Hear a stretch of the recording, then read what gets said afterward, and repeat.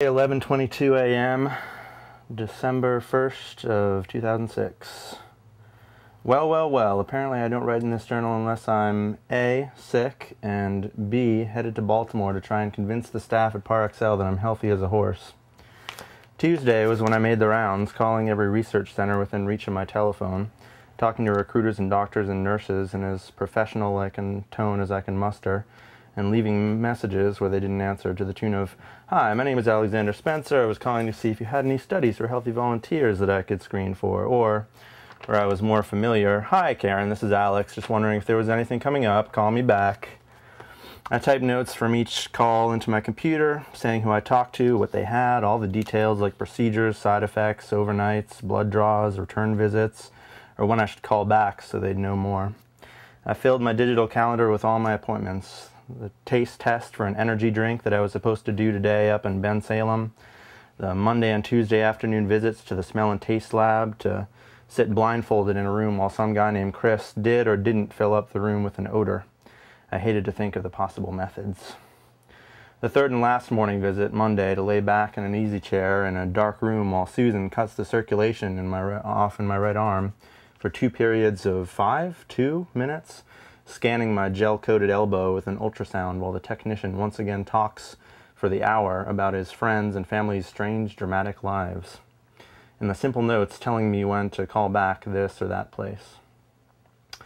Wednesday, I got calls back from several places, some just to tell me there was nothing now, but they'd call me when something came up, one to give me a list of other numbers to try, and my fellow guinea pig Nathaniel to ask me if I'd heard of any good studies and tell me that ParXL had a high-paying one that wasn't quite right for him. I called ParXL, waited on hold, probably a lot of calls when there's a big one in the works, and finally left a message. I got a call back from their recruiter who put me on hold while she checked my medical data against the studies she was trying to fill. Click. "Hello?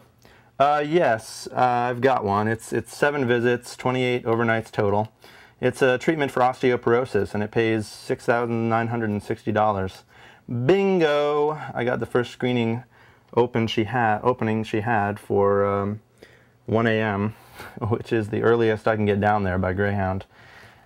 Now, I used to get $2,000 and $3,000 studies fairly often, but as my prime spots dried up for various reasons, benign medical flukes in my system that made me unfit, or closings, I've gotten more and more used to doing smaller and smaller studies as often as I can, from $20, $45, or $500 one-dayers, and 1-weekers to the occasional $1,500 for 4 days, or $1,200 for 3 nights, the highest this year being $2,000 for 5 nights and 12 returns.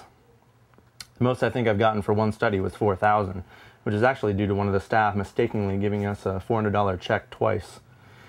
Even my longest in-house stay of 17 nights only netted me $3,400. So when I heard that figure of nearly $7,000, my exhilaration was coupled with well-fed pessimism. Not only has my luck been mediocre the past year or two, study-wise, to the point where I feel like the powers that be are trying to convince me to get out of the business, my parents would be glad to hear, but my track record with ParXL of late has been particularly miserable. There were a lot of long, stress-filled days trying to get to the hospital on time, paying through the nose for bus and cab fare, and getting home late at night only to find out that I hadn't made it in because of some liver enzyme, or a squiggle on an EKG printout, or an extra 0.0001 liters of air that my lungs just couldn't find space for or force out. Out of the 7 or more times I've screened here, I've made it in twice. Once a year and a half ago, and once a month ago. So here I am, standing outside the Baltimore bus station, avoiding the downpour and trying to calculate at what point I should give up on the local buses and jump into one of those cabs already waiting.